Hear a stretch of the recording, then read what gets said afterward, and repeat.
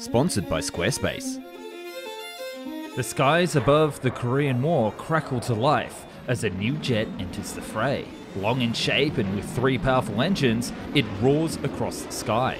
Its belly rotates open and several bombs launch out to meet their targets, like an alien mothership spawning drones. And as it turns its sights on enemy aircraft coming to intercept, it blasts them apart with 8 machine cannons. The future has arrived, and it's American.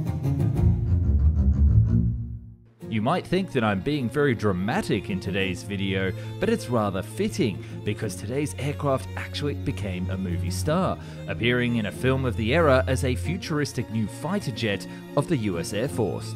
In real life, it was faster than its piston-powered forebearers, and it would also be the herald of a new era of aviation. It seems that everything was going for this attack bomber, fame, fortune, and a potential order of 300 units, till it all crashed down to Earth. What happened, and why did the jet of the future fail? This is the Hollywood story of yesterday's forgotten future, the Martin XB-51 attack bomber.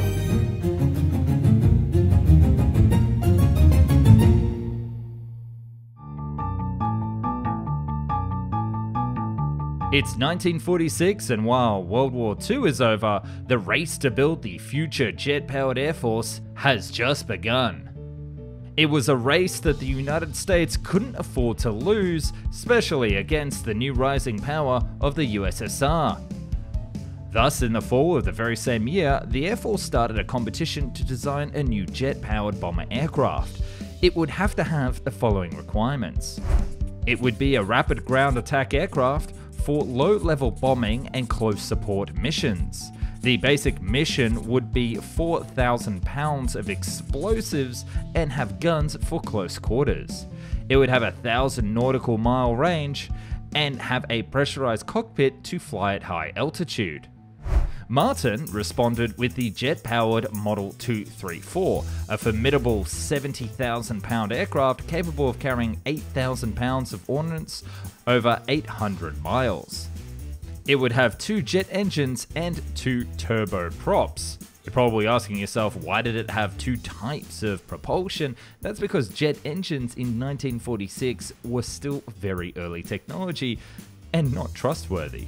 Initially declared the victor of the competition, the Model 234 was rechristened as the XA-45, the A standing for attack, because this was a ground attack aircraft, something that the Air Force would actually drop in the very next year.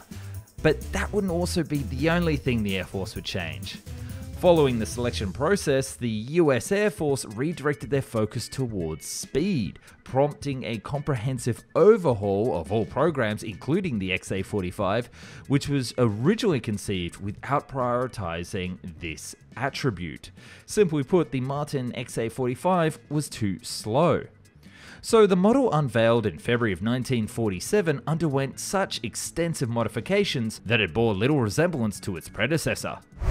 Transformed into a new lighter 52,000 pound variant, this reimagined XA-45 now boasted 3 engines and incorporated such innovative features such as a swept wing and tail, a rotating bomb bay, and notably bicycle landing gear, a technology previously pioneered by Martin as part of their XB-48 initiative, which is totally a future video on the channel coming very soon, so make sure you're subscribed if you're not already. Sufficiently impressed by all this, the military ordered 2 prototypes as part of a fixed price contract worth around $9.4 million US, which is actually $128 million today. Boy, talk about inflation. Which covered everything from wind tunnel tests, mock-ups, prototyping, the tools to build it, spare parts, drawing, technical data, and even the test pilots. Cha-ching! But Martin would throw in a new name for free. The XB-51. And this is what they came up with. I have a question for you. Does more engines mean better aircraft? What about in other areas of life, like online business? Imagine how unstoppable online you would be with an engine-powered website. Fluid Engine, that is, from Squarespace, today's video sponsor. Now, whilst it's not made for aircraft to fly, the fluid engine's impressive drag and drop technology makes making a website a breeze, including one for both mobile and desktop. It does it automatically. Plus, with Squarespace, there are actually hundreds of templates to choose from, including some that have an online store set up and ready to go. You've just got to add products. Or others that can launch a business idea in an instant with marketing tools set up to go. Now, I bet you're like, I love you, Found and Explained, but what has Found and Explained done for me lately? Haha, as if the weekly videos weren't enough. Well, I'm not empty-handed. I can also give you 10% off your first site and domain on Squarespace at www.squarespace.com/found. Anyone who clicks that link also gets my gratitude, a warm friendly hug, and a special thanks for making everything that you watch possible. So click that link down below.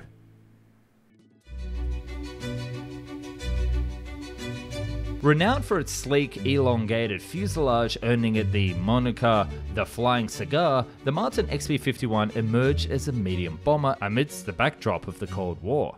The first thing you'll notice is the 3 General Electric J47 engines, an unusual number for a combat aircraft, with 2 underneath the forward fuselage in pods and 1 at the extreme tail with the intake at the base of the tail fin. This would give it some serious speed, and 3 engines would provide enough redundancy that if anything were to go wrong with it, it would be able to make an emergency landing. Plus again, this new jet technology was rough. These engines would give a top speed of 644 miles per hour and a cruise speed of 538 miles per hour, damn fast compared to the bombers that came before. But that's not all. It also had 4 sub-1,000 pound thrust rocket assist takeoff bottles, with a 14-second burn duration that could be fitted to the rear fuselage to improve its takeoff performance, making it take to the skies in an impressively dramatic way. Although the wings were unusually thin, they were still able to house multiple mechanisms such as the leading edge anti-ice heating, automatic slats, full span slotted flaps, and an advanced spoiler aileron which enabled extraordinary roll control. On board there would be a crew of 2 comprising of a pilot and a navigator, with the pilot in a bubble fighter jet style canopy, whilst the navigator had a tiny little window to the rear of the pilot. Nice and cozy. Both would be in a pressurized air-conditioned environment equipped with upward-firing ejection seats. This wouldn't be the first time they were implemented into an aircraft, but it was the first Martin jet with an escape plan, although much later in the story you'll see that it wasn't used much. When it came to weapons, Martin brought forward the same rotating bomb bay from the XA-45, but the bombs could also be carried externally up to a maximum load on the aircraft of 10,400 pounds. Easily 700 kilos more than the mission requirements. There would also be 8 20mm cannons mounted in the nose for any dogfights or to target lighter ground targets. The initial wooden mock-up of the XB-51 underwent scrutiny by the Air Force in February 24th of 1948. Following this assessment, Glenn Edwards, a promising test pilot, was designated to spearhead the flight evaluations. However, tragically, just 2 months later, Edwards would lose his life during the test flights of Northrop's YB-49 Flying Wing, which we've got a video here on the channel. So just before the test flights, they had to swap in a new pilot, Pat Tibbs, who was called up to assume his responsibilities. And thus, the XB-51 took to the skies for the first time on October 27th in 1949, with Tibbs at the controls. He was able to fly it for 38 minutes with some impressive flight dynamics and hitting some mock dive bombing runs without issue. Just in time for the real thing to be required in the Korean War.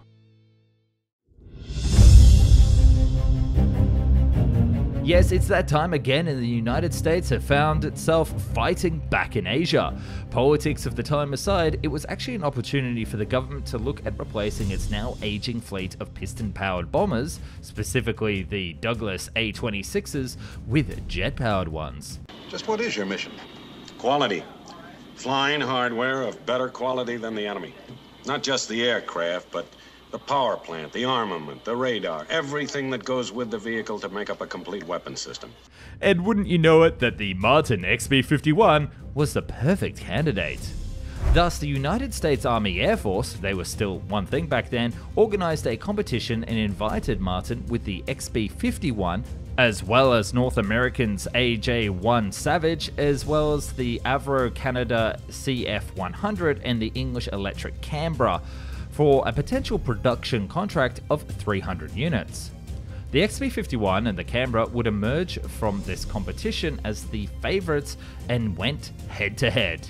While initially appearing to hold the advantage with its impressive speed, the XB-51 ultimately faced defeat against the Canberra. Despite its slower pace, the Canberra's lower wing loading provided it with the desirable range and superior maneuverability at low altitudes, qualities sought after by the judges to operate in Korea. Furthermore, while the XB-51 could only linger over a target 400 miles away for an hour, the Canberra could extend its presence for 2.5 hours over a target located 900 miles away from its base. Additionally, the general strength of the XB-51 airframe was relatively low and would prevent it doing tight turns whilst fully loaded with fuel. Lastly, the tandem main gear plus outriggers of the XB-51 were thought to be unsuitable for the requirement to fly from emergency forward airfields. Yikes. This decisive victory for the Canberra swiftly dashed any hopes for a production version of the XB-51, illustrating that speed alone was not enough to secure success in the competition. Although the XB-51 itself wasn't chosen for acquisition, Martin was tasked with manufacturing 250 Canberras under license, designated as the B-57. Additionally, Martin's rotating bomb bay design would be integrated into the production models of the B-57. There was also a proposal for a Super Canberra, which would include features from the XB-51, such as the swept wings and tailplanes, offering improved speed and performance compared to the original B-57. However, this advanced aircraft never progressed beyond the conceptual stage. The extensive modifications required would have demanded a significant amount of time for implementation and testing before it could enter production, rendering it unfeasible in time for the Korean War. So, whatever happened to the XB-51 from here?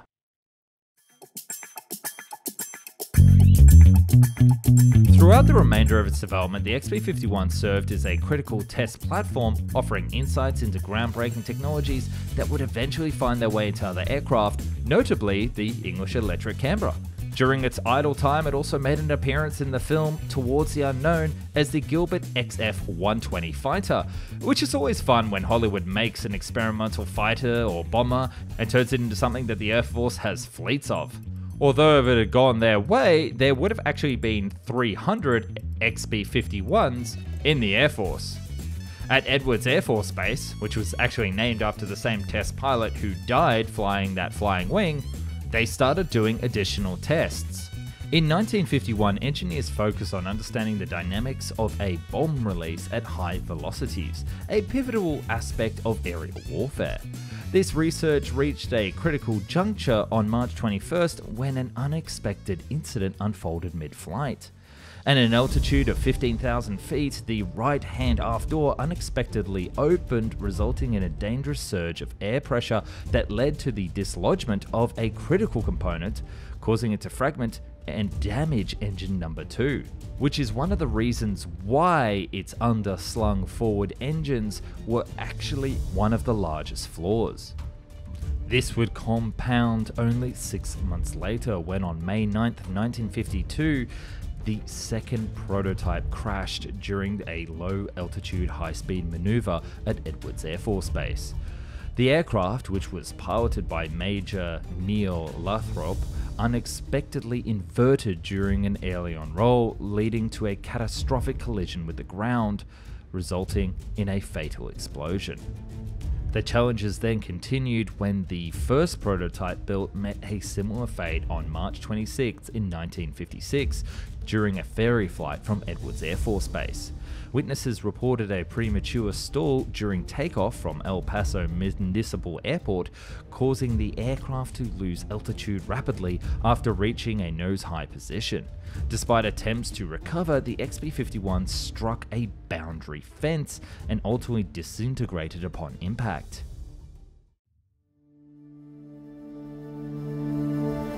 Although the ultimate fate may have been overshadowed by these tragedies, with both prototypes meeting untimely ends, the legacy of the XB-51 lives on. Its contributions to aeronautical engineering and the lessons learned from its trials continue to shape the future of aircraft design and operation.